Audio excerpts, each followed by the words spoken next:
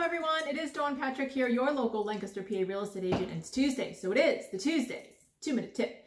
Today's 2-minute tip, I'm here with my fancy crystal ball, which really doesn't tell me a whole lot, but people keep asking me what's going to be going on for the second half of the year. Since we're already almost in June and half of 2021 is almost over, if you can believe it, people keep asking what the second half of the year is going to be doing with the market.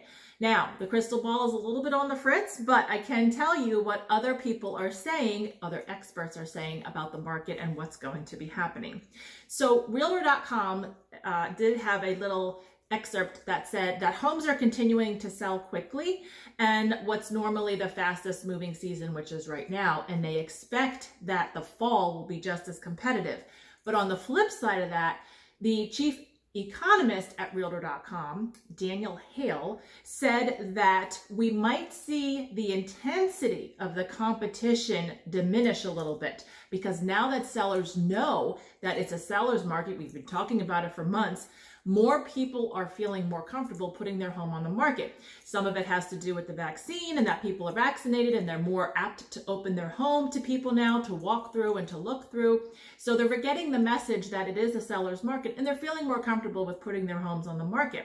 And the buyer competition is still there, but it may be less intense as more inventory comes onto the market in the fall. Maybe. Again, crystal ball doesn't always work. The other thing from Freddie Mac is about mortgages, and we've seen extremely low mortgage rates. Now, what they're saying for the fourth quarter is that we could see an average increase in mortgage rates up to 3.4%. Now, again, this is all based on your credit score and what your credit score is going to be, but they are predicting that in the fourth quarter that interest rates will go up and continue to go up in 2022. That's what Freddie Mac said. So, no crystal ball, just information of the experts and what they say, what's going to happen for the rest of the year. Have a great Tuesday. I'll see you next Tuesday. Bye.